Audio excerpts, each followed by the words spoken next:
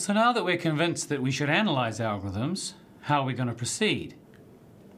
We need to have some techniques for measuring the resource use of our algorithms. Now, by resource use, we're typically going to be talking about running time and memory use. There are other things we could measure.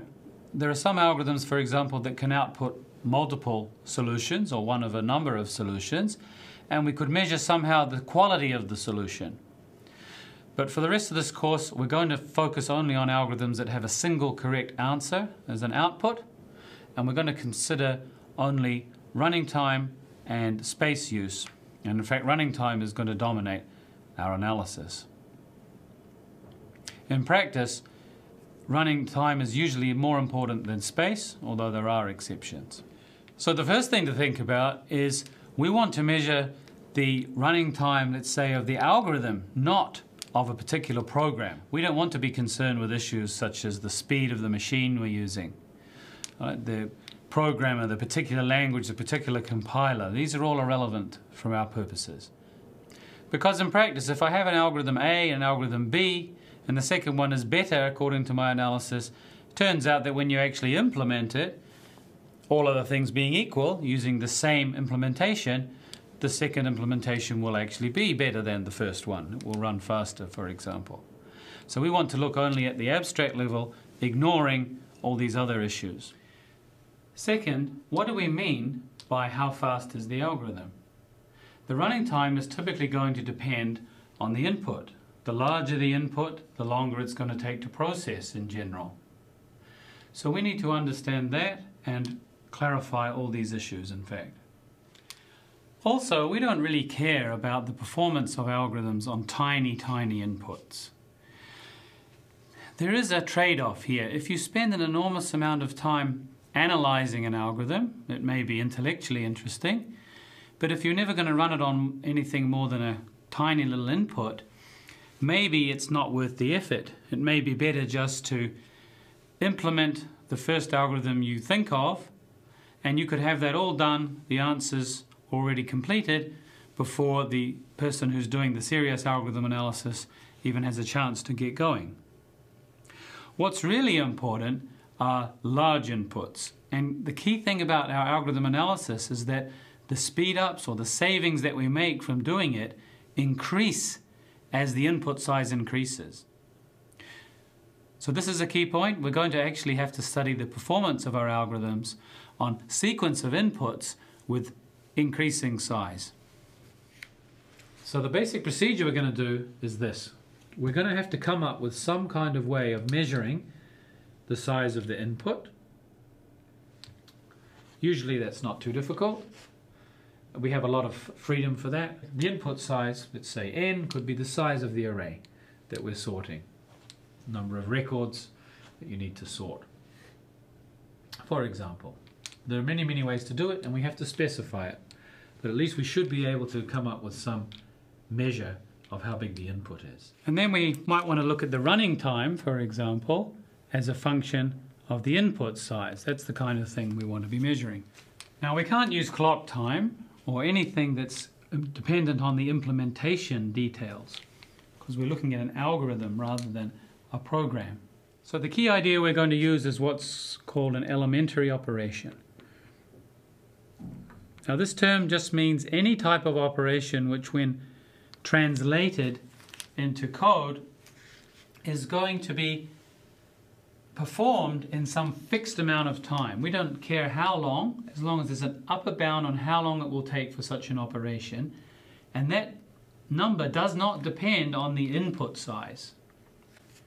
So a classic example would be adding two small integers. That's a basic operation. You may need to do a lot more of them when you have a larger input as part of your overall algorithm. But that specific operation, although it takes different amount of time on different machines, should still be fixed for a given implementation. So what we're going to do is use elementary operations as our basic measuring stick to determine how long an algorithm takes to run. So thinking back to last time when we talked about Fibonacci numbers and the fast algorithm, that I presented for that, I said that that algorithm ran in linear time. What do we mean by that? Well, here it is again. Seems pretty obvious that any kind of an execution of an if, an else, stepping through a for loop, an assignment, an addition, these things should all be elementary operations. They're all going to be done in a fixed bounded amount of time in a particular implementation. On different machines, with say different compilers, different chips, they will take different amounts of time. There may even be very slight variations in how long they take, depending on how fancy your processor is. But they're not going to take a time which grows massively, even as the input grows massively. The idea is, as n increases, you have to do more and more elementary operations, but each elementary operation has some sort of fixed bounded amount of time. We want to count how many of them we're doing, roughly, in order to see how efficient our algorithms are. Now your first question might be, why does it matter? Why is it so important? That's what we want to have a look at now. So take a look at this table, and we'll first look at the row labeled linear. So we're looking there at a function whose growth is of the order of n. In other words, it looks like some constant times n. The various values of n are on the right, 10, 100, 1,000, and 10 to the 7 sample points. You'll see there that in fact the constant I mentioned is actually 1/10, because when n equals 10, the value of the function is 1. It's one time unit. It could be a clock time unit like a nanosecond, or it could just be an elementary operation. It really doesn't matter. We're just looking at the growth rate of the function. Notice that as the input size goes from 10 to 100 to 1,000, 10 to the 7, for a linear function, the output, the value of the function, goes from 1 to 10 to 100 to 10 to the 6. It's scaling proportionately with the input, and that's not surprising. If the running time is some constant times n, and then we feed in an input which is, let's say, 100 times larger, nothing special about the number 100 here, we're going to get a running time of c times 100n. That's of course equal to 100 times cn, and that's 100 times the original running time. In other words, the running time scales by whatever the input scales by. That's what happens for a linear algorithm. Well, that's all well and good, but unfortunately not all algorithms run in linear time, and some are very, very much slower. I want to draw your attention here in this table to the bottom right-hand corner. This is the place you always want to avoid. If you have a slow algorithm and a large input size, you're in for a lot of pain, or at least a lot of time wasting. For example, suppose you have a cubic time algorithm. Then if we multiply the input size by 100, the running time scales by a factor of 1,000,000. And you can see that once the input size gets to say 10 million, in that particular example, you're already looking at an enormously long running time. Imagine that each elementary operation takes 1 nanosecond, which seems not too far off, a reasonable estimate.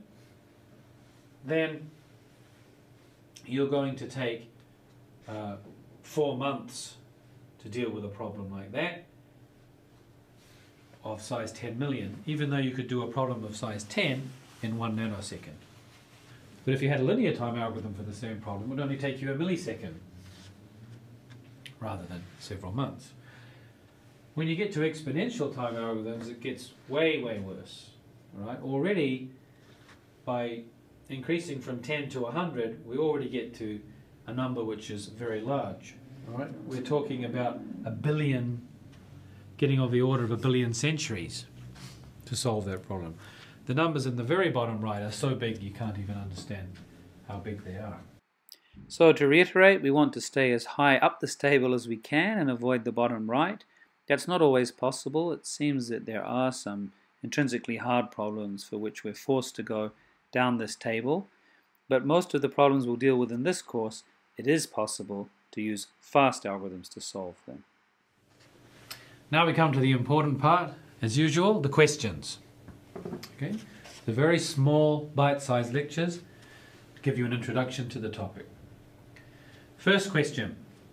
Suppose you have two algorithms for the same problem. How can you decide which one to use, at least in terms of efficiency? There may be other reasons to decide. One of them might be really hard to code up and to implement. Depending on the size, it may not be worth the effort, the size you're going to run it on. But let's suppose that it is worth the effort.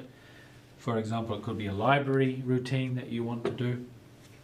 To say it's going to be used by many people, so it's definitely worth having a look at. Or you may have a very large input, and it's important to be as efficient as possible. In any case, we have algorithm A and B, and they have different running times, as you can see there. One of them scales like n squared, the total amount of elementary operations for input size n, and the other is more like a constant times n log n. Okay. So you need to remember that this is the binary logarithm, log to the base 2. If you remember that from the mathematics supplementary lecture. So first of all, which algorithm would you use for a specific value of n? And how do you solve that? Okay, that's the first question I want you to think about. The next one is a more fundamental kind of an issue. What happens if we have integers that are quite big? If we're calculating the nth Fibonacci number and n is 1,000,000, that's a big number. Okay, it'll involve some very big additions of very large numbers. Does that affect the analysis we've done? Next thing I want you to ask about is going back to the idea of input size. We can measure it any way we like, actually, as long as we're consistent.